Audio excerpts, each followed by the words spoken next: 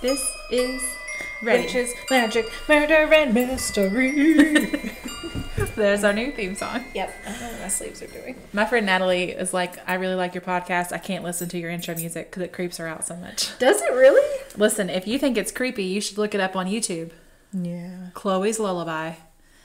Because it has the scariest little girl.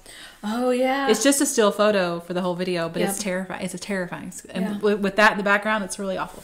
Yep. So, hey, this is a Witches, Magic, Murder, Mystery podcast. Hey, I'm Kara. I'm Megan. And we're doing a podcast. In case you're In new case here, you're new here, this is a we're podcast. really chatty. Yes. And some people don't like it. But also, we talk about witches, magic, murder, and mystery Yep, every episode. week. Yeah, every Friday. We change it up with a new. Yeah, and we try to take turns. Yep. So last week I had a witch, and this week... I have a mystery murder. Oh, fun. I love those. And it's from old Hollywood. Oh, nice. Yes. I love the old ones. Mm-hmm. Okay, so William Desmond Taylor was born in Carlow, Ireland, April 26, 1872.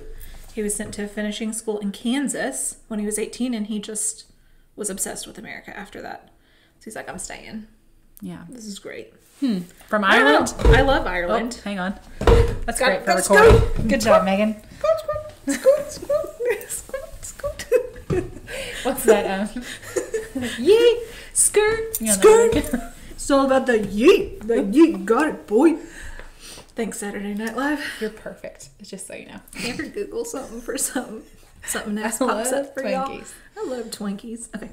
Anyways, between 1914 and 15, he landed roles in several silent films, made his directorial debut with The Awakening. Never seen it. Over the next 7 years, he spent some time in the Army in World War I, and he directed at least 40 more films. Wow. Yeah. So in one of his films, he played a captain, and he rode a horse at full gallop across a rope bridge. And they said it was a stunt that the publicity department dubbed the most dangerous in cinema history. A rope bridge. Yes. On a horse. On a horse. It's terrifying. I wouldn't do it. It's a brave horse. I can barely walk. Yeah, I'm surprised the horse did. Yeah, at full speed. Yeah. He was also made the president of Motion Picture Directors Association. His reputation as a director blended with his social acceptance as a handsome man about town.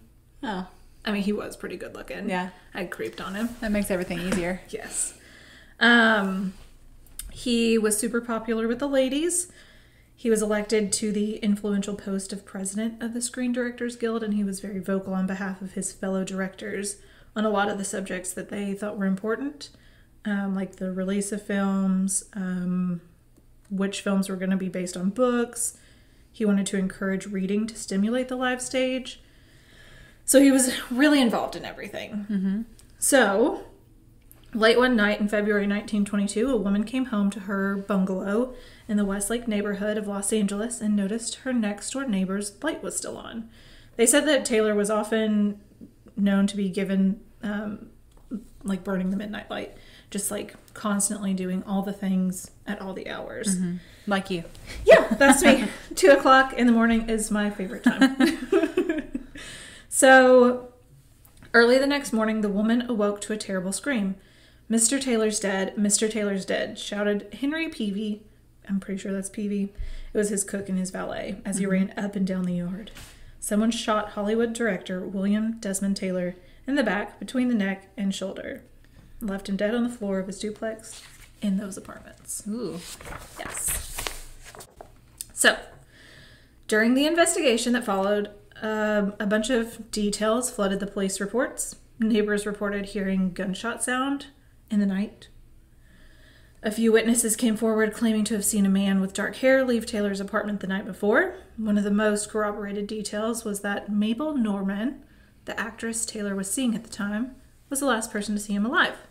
She stopped by briefly to grab 2 books and said when she got there, Taylor expressed worry over Peavy, his cook, and chauffeur.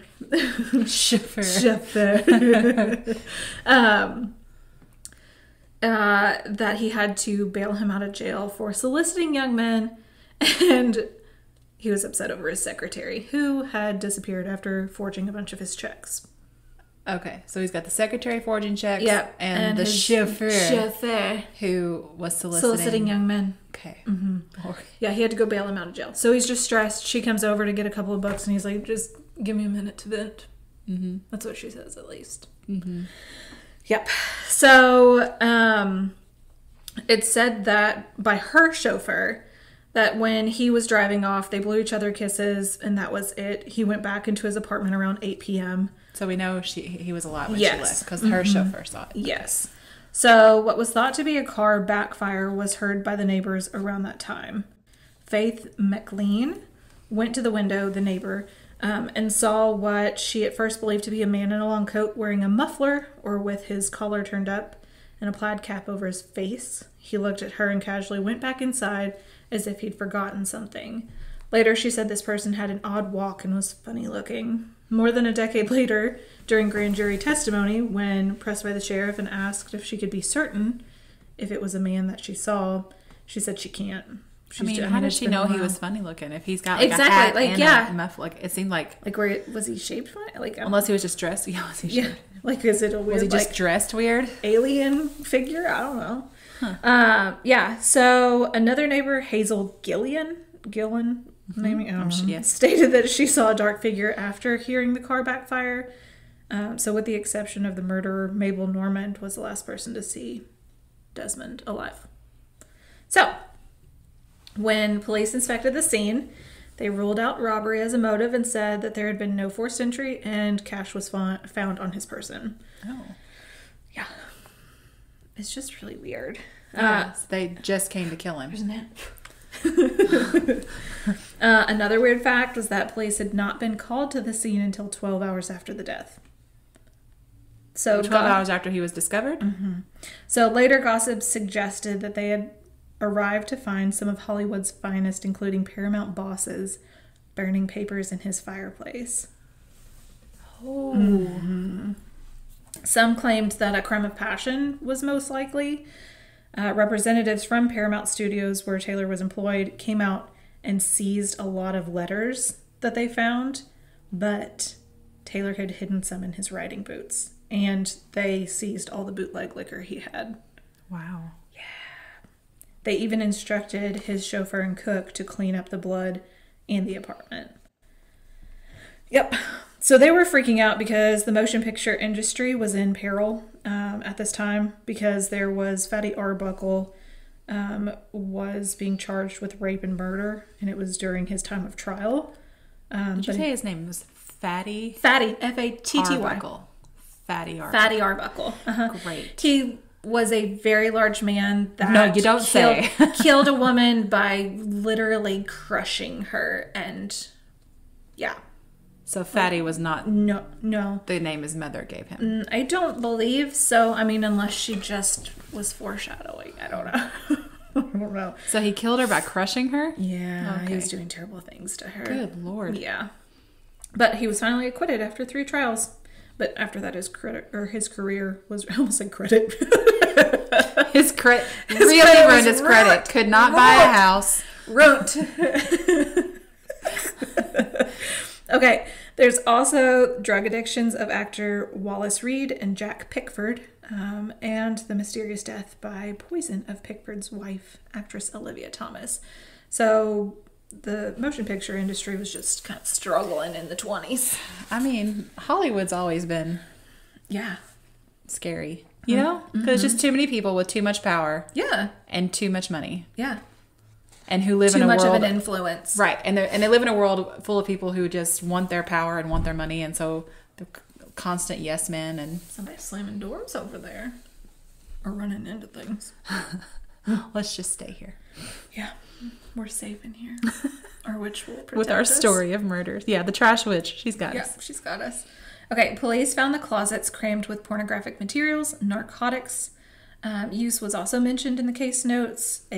And lingerie bearing the monogram MMM was found in the home.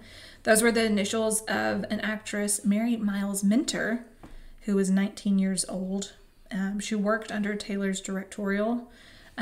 tutelage from age 17. So she had been in his life for a little bit, and she was like obsessed with him. Her lingerie was monogrammed.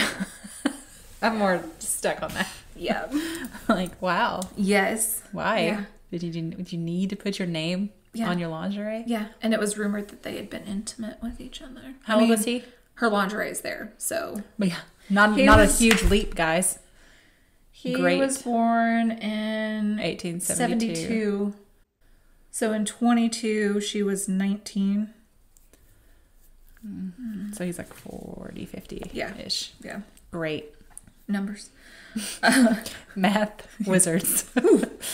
Guys, we were trying to figure out the square footage of this mural I have Kara's outside. like, this is how you do square footage, right? I'm like, I have absolutely... Yeah.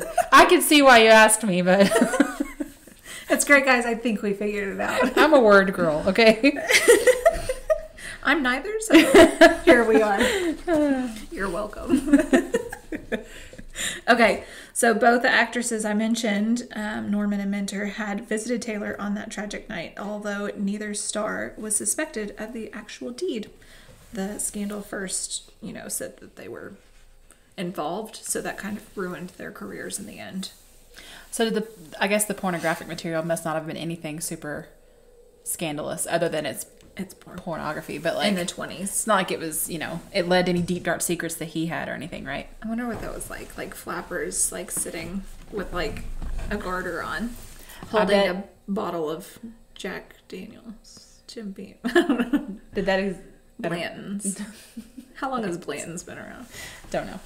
Yeah, we'll go with Your that. brother knows. We should ask him. Oh my gosh. Yeah, don't bring him in here. He would love to be involved in this. Jason Kingsland, Esquire. Esquire, yes. If y'all can't read, he leaves us treasures like he's a fairy. He's the no cream pie fairy. He's the fae. He's the trash witch. Well, yeah, he probably is because things go missing when he's around. That's true. His ears are a little pointy. I guarantee that's what he is. Yeah. Birds are attracted to him because a bird got in the building that one day when he was He's here. like a Snow White. He's like a male Snow White. Okay. It says, Mabel Norman, the lovely doe-eyed brunette actress, was never a serious suspect in the Taylor case, although she was very intent on getting letters that she had written him back. She told officials that she had returned to the house to get the letters, saying, not that they meant anything to anyone but us, but I feared that they might fall into other hands and be misconstrued. Oh. So she's just writing naughty things to him. Yeah. She's 19. Yeah. She monograms her underwear. Yeah. So. While Mabel Norman may not have pulled the trigger, there is a theory that Taylor's death might have been a result of his trying to help Norman kick her addictions to cocaine and opium. Norman was reported to having a cocaine addiction. It was rumored that Taylor had gone to the federal government to help catch the dealers who were selling to her. One rumor stated that the drug pushers found out and put a hit on him to silence him. Taylor arranged a stay for Norman at a facility, like a rehab facility, which people say that it may have been one of the first cases for a film actor to go into rehab. Oh. Trying to make me go to rehab. And I was like, no. Okay. Yes. Dance break. Yeah, you're welcome, guys. So he alone was said to have spent $2,000 a month, which in the 20s was a ton of money, on helping get rid of like drug dealers and stuff, like all this investigation.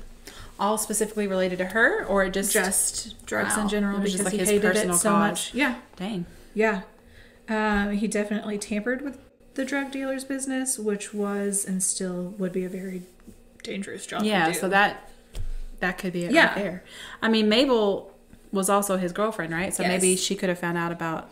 But we know he was alive when she left. Yeah. Yeah. So says the chauffeur. Oh. Yeah, he could What if he was in on it? It's possible. But his... I don't know. So... Taylor had also been seen in opium dens where men smoked the pipe and had sex with each other. Some said there were obvious clues in the death room to a homosexual revenge killing. So, like what? What would be your obvious clues? Yeah, some people think that like he was in there like messing around with people and then they just got upset. And shot him in the back? Yeah. Like came and shot him. I don't know. Well, that's what I was wondering about the pornography that was found. I was like, was it straight or homosexual or... Yeah. So the other woman in his life, Mary, MMM, was also pointed to as committing the crime of passion. So her mother, Charlotte Shelby, was considered as well. It had been known that she was enraged with the 49-year-old Taylor for his affair with her teenage daughter. But in the 20s, people were getting married at like 15. Weren't they? But is it that they were both 15, though? I mean, that's a 30-year... This is true. He was 30 when she was born. This is true. It just feels... icky. What they have to talk about. This is true. I bet that wasn't their the point. love for books turning into movies. Megan. And their love for monograms. Yeah, the same thing. Gosh. How much they both love the letter M. And they're going to put it on everything. Like, what were the letters about that they wrote each other? Were those the letters that were in his boots? What were the letters in his boots? Nobody knows. Don't know. Also, it says that one of the details of her part of the investigation revealed that her mom owned a rare .38 caliber pistol and some unique bullets, which were very similar to the kind that had killed Taylor. Some unique bullets, huh? Yeah, I don't know. Okay, we gotta pause again because me and this cord. Scoot, scoot, scoot. Okay. Scoot, scoot. Okay. Yeah. It says Shelby was a horrible stage mother. And she was outraged at the relationship. And so in the coming years, both Shelby's daughters, including Mary, MMM, would accuse her of the murder. My mother killed everything I ever loved, Mary would say. Good Lord. Mm-hmm. What a terrible relationship they must have. Yes. One of Taylor's former valets, Edward Sands, who had previously robbed him, was also considered as a suspect, but the police couldn't find him anywhere. Ever? Yeah. So... is that another mystery? Is he alive? Nobody knows. So, a Charles Hyam wrote a book, Murder in Hollywood, solving a silent screen mystery in 2004. He theorizes that the backfire heard by the neighbors was just a backfire, and that the person seen leaving Taylor's was a visitor that he got rid of quickly as he planned on working on his taxes that evening. Sounds like an invigorating evening. He believes that Mary, MMM, visited Taylor late that night. And he said he thinks that she threw herself at him and this time threatening to shoot him or herself. He embraced her to calm her down, like arm wrapped, like all, to where his back's exposed if she's like holding the gun. He's like holding her.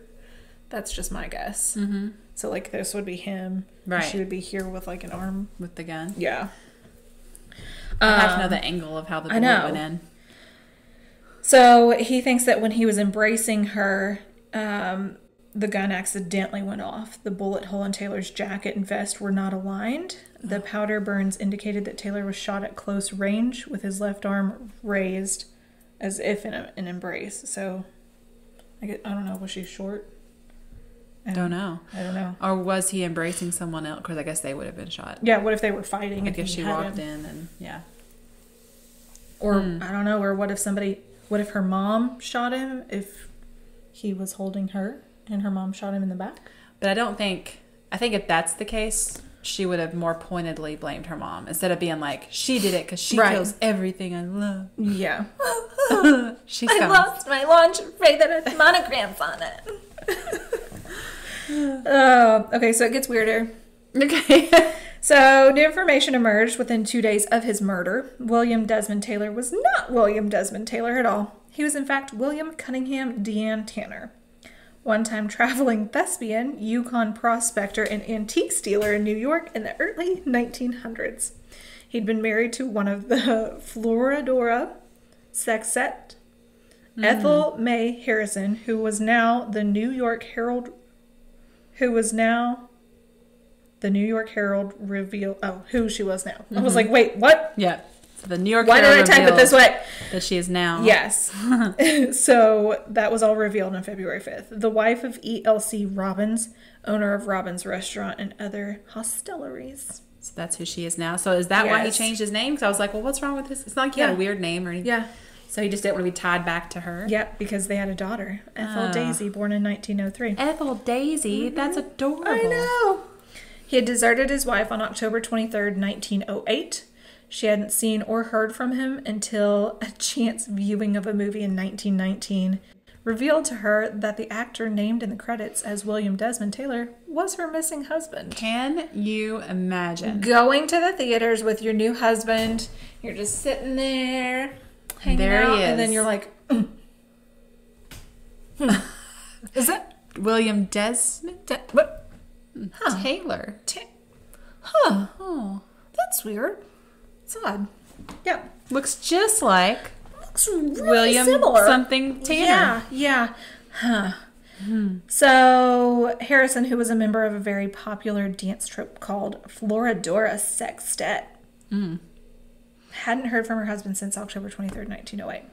So it gets weirder. Okay. It was revealed that Taylor had a brother, Dennis Dean Tanner, who disappeared from New York in 1912. Okay. Yeah. So he disappeared, but it was because he assumed a new identity. Yeah. But this guy, his brother, disappeared. 1912 and has been gone. And we don't know. Yeah. So in all the press excitement, 300 people across the United States walked into the police stations and confessed to the murder. So weird. Mac, so weird. A Canadian writer, has confessed on his deathbed to having been the man in the woman's clothing and having shot Taylor because he was a queer and he stole Mabel by giving her drugs. There's never enough evidence found from this confession, though, so they didn't do anything with it. Strange. Yeah. But why would you... So in the end, Mabel's career was seriously damaged. You know, the first woman who was just there getting a couple books. Yeah. She was his girlfriend. Yeah, girlfriend. But a further scandal on New Year's Day of 1924, it involved her in the shooting of an oil man boyfriend gunned down by her overprotective chauffeur, Joe Kelly, who in the mode of these matters was actually one Horace Greer, a chain gang fugitive from Oakland jail. Her movies were pulled from theaters, her name and everything redacted, and she died at the young age of 38 in 1930. Ooh, 38. So is that the same chauffeur who said... That's what I'm wondering. I mean, if so... I saw him alive at 8 p.m. Yeah, and he also was going to shoot this other boyfriend of hers. Yeah. So that's interesting. Mm-hmm. So this case was never solved. Still today, speculation is the most mysterious of all Hollywood scandals continues. So, 60 years later, Kirkpatrick, an author and filmmaker, stumbled upon a real story while researching a biography. Jesus! Help me. Not a biography of Jesus. No. On another famed director, King Vidor? Sure. Yeah. The Champ, Northwest Passage, and Stella Dallas. I don't know any of these films. I've never heard any of those movies. Oh, he died in 82. He died in 82. He said, I noticed as I went through his papers that everything from the year 1967 was missing, and that piqued my curiosity. Then one day, 2.5 years ago, I was in the basement at a Beverly Hills guest house and discovered a locked black strongbox by a water heater. In it, Kirkpatrick found the 1967 papers and discovered that this man had spent that year investigating the murder for the purpose of developing a movie project. He may have solved the murder, but he shelved the project and concealed his findings. Yep. Kirkpatrick put his biography on hold while he retraced the guy's steps through 1967, using the director's notes and transcripts and interviewing those principals still alive. Among his discoveries, he found that Taylor was homosexual. Paramount executives, already terrified because of Fatty Arbuckle's issues, sought to cover up his sexual orientation, because at that time it was a big no, by feeding false information to the press about closets full of lingerie and dirty pictures. Police reports contained none of this information, though. Detectives supposedly never sought to set the record straight. So they were just like, meh, we'll leave it as is. So we don't really know information out. What's real and what's true not. and what's not. So it's kind of impossible. Yeah. And according to that guy's research, he said the reason the cops didn't, the real killer paid off the officials. And he said that Charlotte Shelby, who was the killer, was so enraged by her daughter's flirtatious nature with Taylor that she shot the director in her daughter's presence. So kind of like what I mentioned. Maybe he was holding her and she shot. I don't know. The book even suggests that Shelby might have killed another director under similar circumstances years later. He writes that the guy concluded this after studying lawsuits filed by Minter, her mother, and her sister from the interviews with police officials. So there's also another one. Bruce Long, a Taylor historian, has written the book William Desmond Taylor, a dossier, and runs the excellent Taylorology website. What? Why is there a whole website about this man? Yeah, called Taylorology. Is it because of this? Like, I don't understand. Yeah. He doesn't seem that famous. No, but he received an email in 1996 from a Ray Long who had no relation. Long had been a neighbor of a reclusive little old woman who didn't leave the house often and had her groceries delivered. This woman, who was known as Pat Lewis, was a widow and a friend of his mother's. One day in 1964, the little woman, who had converted to Roman Catholicism, was having a heart attack and asked for a priest so she could confess. There were no priests available, so she began to make her deathbed confession anyways, in front of everybody, saying that she had once been a silent film actress and that she shot and killed a man named William Desmond Taylor. At the time, Long didn't know who William Desmond Taylor was, and Long's mother revealed that one evening she and Pat Lewis were watching Ralph's Story, Los Angeles, on television when a piece on the Taylor murder aired. Lewis became hysterical and blurted out that she'd killed him and that it had been long forgotten. He said, but my mother never once said a word to any of us about the incident. But she didn't say why? Yeah. And that's it. So do you think she did it? Well, then there's that one guy confessing. Well, there's 300 people who confessed. So do we think that she's the initial girlfriend? Well, it seemed like it knew when she died that Mabel, yeah. No, it wouldn't have been Mabel because Mabel died at 38. That's right. So we know she died at 38, so she couldn't have been this old lady. So what if it was what if it's just some lady we don't even know? Yeah. What if it was another one of his lovers that nobody knew about? Yeah. Maybe she was the porn pictures and nobody knew. If the porn pictures even existed. Existed, yeah, that's true. Good Lord. Yeah. That's really frustrating because it's so convoluted that now there's just no... What does it even mean? No one will ever figure that out. Yeah. So many of those old Hollywood ones, I'm just like, we'll never know who did this for lots of reasons. Like, there's so much covering up that goes on and so much money that changes hands, and it's like... Well, and then, like, her driver was this crazy man. Yeah.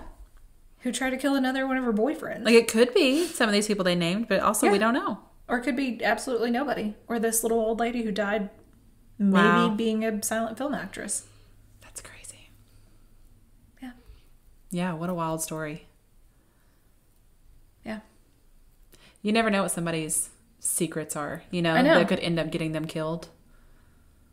And it's not like his daughter could share any information about him because she grew up not knowing him. Yeah. Wow, how awful. I know.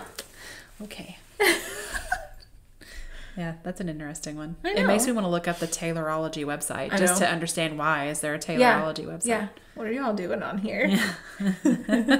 Just send them a message. What are y'all doing? Yeah, in like the comment section. What are y'all doing here? What do y'all do on this site here? Well, thanks for telling the story. Y'all Google stuff or no? Oh, do you want to talk about the giveaway we're doing? Oh, yeah. We've got awesome merch. Here, I've got it here. So if you're watching the YouTube video, you can see it. We've got some awesome merch that we have been hyping up that we're going to be selling. And we wanted to do a little giveaway. Of course, it'll be your normal rules on Instagram. And so go to Instagram to see how to participate in the giveaway. But we have this really great blanket. It says, this is my true crime watching blanket. It's amazing. It's like a sweatshirt material. It's really soft. So comfy. And then there's a keychain that says, what's your energy level? An armchair detective sticker. Cute. It's really cute. And then a couple of like notebook journal type things. One of them says witchy. basic witch. Yeah, they're witchy stuff. Yeah. It's really cool. It's really cute. So go find us on Instagram. Witches, Magic, Murder, Mystery. And that'll tell you how to enter there. Heck yeah. Thank you guys for listening every week. Oh yeah, we love you all so much. We love you so much. So much. And we really appreciate you. We hope your wounds are healing. Yes. We're all getting through this together. We hope that you've stuck with us through all of this. All right. Thanks, guys. Thanks. Goodbye. Goodbye.